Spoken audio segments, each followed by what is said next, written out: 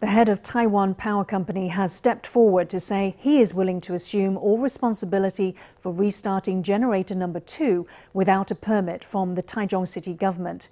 For the first time since the row began, Taipower Chairman Yang Wei-fuu on Monday defended the company's decision. Yang said Taichung City could not override the central government's authorization or issue fines to Taipower, quote, whenever it feels like it. City councilors gathered outside Taichung Power Plant on Monday to protest the restart of its number 2 generator. We came to the entrance of Taichung Power Plant to the rest area outside the entrance because the chimneys here spread pollutants out all around, so this is the safest place. Over the Dragon Boat Festival long weekend, Taichung City slapped a heavy fine on Taipower for restarting the generator. It has also threatened legal action for those personally responsible. Taichung Mayor Lu Shiow-yen took a tough stance on Monday. We must be resolute to bring air pollution under control. It's like a pest control situation. You need to deal with the houseflies, but even more so, the tigers. As a state-owned enterprise, Taipower and its Taichung Power Plant are tigers, but we can't let them be exempt from the law, have special privileges, or demand a cover-up from Taichung City government. There is no doubt that the number 2 generator is operating within the law.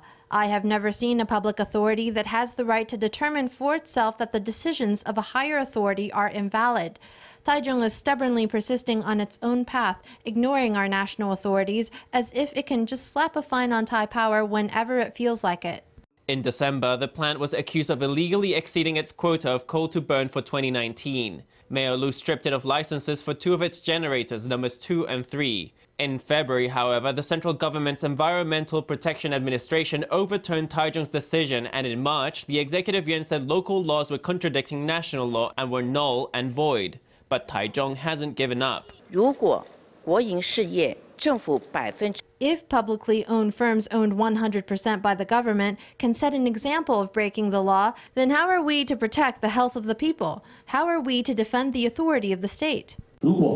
If Taichung City government is set on finding someone to blame before it lets this go, then I am willing to accept all responsibility. Taipower has warned it is ready to restart generator number 3 at any time to keep the nation's operating reserve above 10%.